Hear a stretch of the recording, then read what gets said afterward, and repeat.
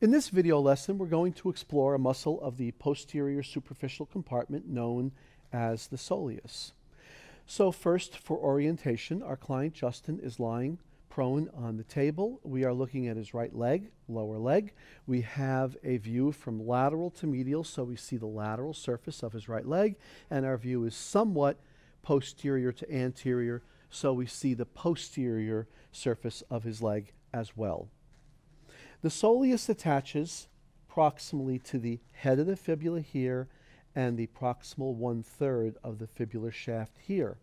It also attaches onto the tibia on a landmark known as the soleal line, which runs diagonally the way I'm indicating here from proximal and lateral to distal and medial. From these proximal attachments, the soleus runs distally, and it ends up attaching onto the calcaneus, but it arrives there by contributing into what's known as the calcaneal tendon, also known as the Achilles tendon. The two heads of gastrocnemius also contribute to the calcaneal Achilles tendon, and because they have gastrocnemius heads with soleus, a common distal attachment, sometimes the two heads of gastrocnemius and the soleus are known together as the triceps surae. As far as joint actions are concerned, the soleus does not cross the knee joint, so it has no action there, but it does cross the ankle joint posteriorly, so in the sagittal plane it can plantar flex the foot at the ankle joint. Show us that, Justin. Perfect, relax. Now, the line of pull of this calcaneal tendon is just a little bit to the medial side relative to the axis through the subtalar joint. So there is a slight capability to contribute toward inversion, which is a frontal plane, cardinal plane component motion of a larger motion pattern of the foot known as supination. Justin, can you show us that inversion? Perfect, relax.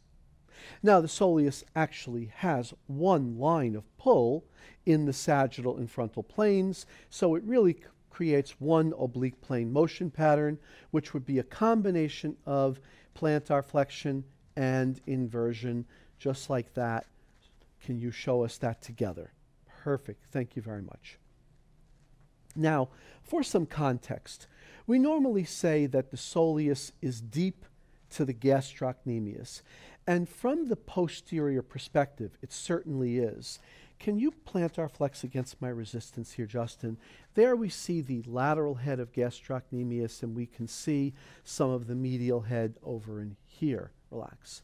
The soleus is deep to that, but there is some superficial exposure of soleus in the distal medial leg, and there's quite a bit superficial exposure of soleus in the lateral leg.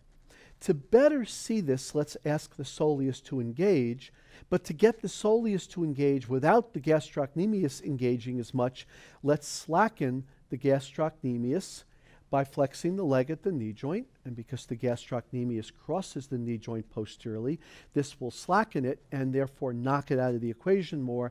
And now, Justin, you're going to plantar flex against my resistance. Go ahead. And all of this is soleus in here.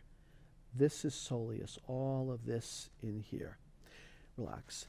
So the soleus might be deep to gastrocnemius from a posterior perspective, but quite a bit is superficial laterally, and there's a bit that is superficial on the medial side as well. The soleus in the superficial posterior compartment attaching to the head of the fibula, the proximal 1/3 of the fibula, along the soleal line of the tibia, running down distally, contributing to the calcaneal Achilles tendon, attaching distally onto the calcaneus.